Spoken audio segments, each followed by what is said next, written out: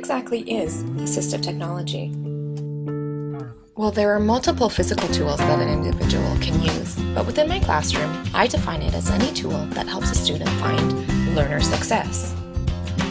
That means anything from the use of specialized writing tools, cameras, smartphones, video cameras, earphones, laptops, text-to-speech or speech-to-text, tablets, search engines, chat tools, or microphones.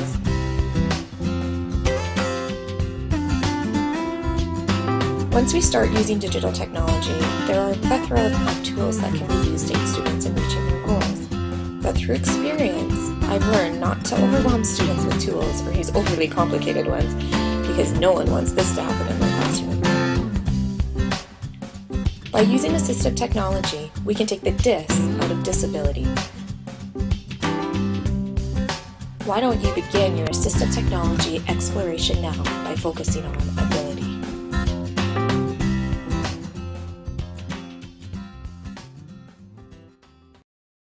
Created using Powtoon.